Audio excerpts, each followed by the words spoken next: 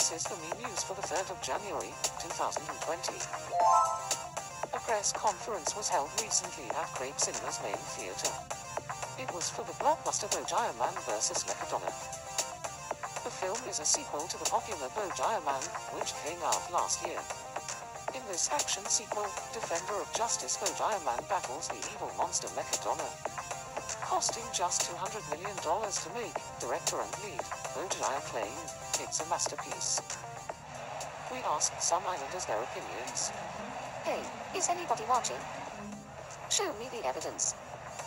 Thanks for watching. I'm Merrick Bostock and this was your news report for the 3rd of January.